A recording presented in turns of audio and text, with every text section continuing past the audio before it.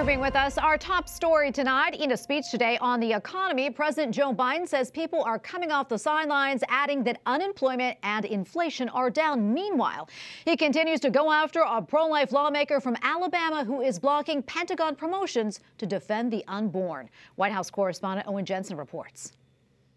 Tracy, President Joe Biden spoke at Auburn Manufacturing in Auburn, Maine today, touting the economy, reminding his audience inflation numbers are improving. He even joked that maybe Republicans will now decide to impeach him with inflation numbers coming down. President Joe Biden departs the White House, not stopping to talk to reporters amidst the noise of Marine One. Mr. President, are you worried about being impeached? Last night, the president did make remarks about abortion. He wants the U.S. military to pay for troops who travel to get abortions. But Republican Senator Tommy Tuberville takes a pro-life stand, blocking Pentagon promotions until that policy is reversed. All because one senator from Alabama and 48 Republicans who refused to stand up to him to lift the blockade over the Pentagon policy offering servicemen and women their families access to reproductive health care rights they deserve if they're stationed in states that deny it. Senator Tuberville responds, there is ample bipartisan precedent for what I am doing to block the Pentagon's abortion policy, including from the very Democrat senators complaining the loudest.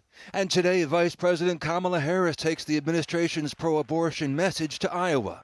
And so when we think about this issue, there are so many layers to it that are about a violation of basic freedoms and rights. Pro-life groups push back. Live Action recently tweeted, procedures that intentionally kill human beings have no place in the healthcare system, adding, it's time to abolish abortion. President Biden also defends his economic record during a trip to Maine. So inflation is now at its lowest point in 2 years.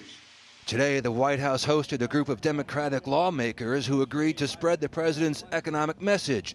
But we asked how they explain higher grocery and gas prices. Nobody's gaslighting the American people. The American people are smart and decent people. And if they have the facts, they're going to make the same conclusion that I have made, that our policies are working for the American people.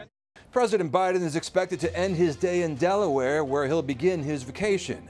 Meanwhile, former President Donald Trump has been indicted on 3 additional charges in a case that accuses him of illegally possessing classified documents. At the White House, Owen Jensen, EWTN News Nightly.